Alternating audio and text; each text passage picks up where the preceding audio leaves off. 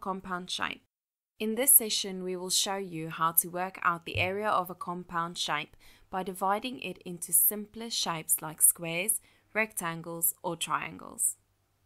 You need to be able to work out the area of the following simple two-dimensional shapes. Area of a square, which is length times length. Area of a rectangle, which is length times width. And area of a triangle, which is half times base times height. Area of a compound shape. A compound shape is a shape which is made up from other shapes. Split the shape into rectangles or squares or triangles. Make sure you have the lengths of all the sides. Work out the area of each shape. Find the total area by adding the area of each shape. Example 1. Work out the area of the following shape. We can split this shape into a square and a rectangle by drawing a line here. We have the lengths of all the sides. For square A, the area equals length times length, which is 3 centimeters times 3 centimeters equals 9 centimeters squared.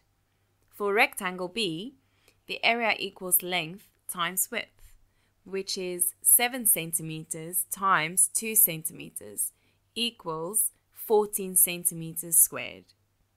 The area of the shape is area of A add area of B, which is 9 centimeters squared add 14 centimeters squared, which equals 23 centimeters squared.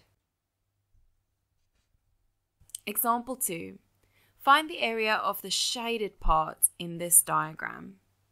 The easiest method is to work out the area of the unshaded part and subtract it from the area of the outer rectangle. Area of the outer rectangle equals length times width, which is 8 centimeters times 6 centimeters equals 48 centimeters squared. First, find the length and the width of the unshaded rectangle. Length equals 8 centimeters, take away this 1 centimeter, take away this 1 centimeter, which equals 6 centimeters. The width equals 6 centimeters, take away this 1 centimeter, take away this 1 centimeter, which equals 4 centimeters.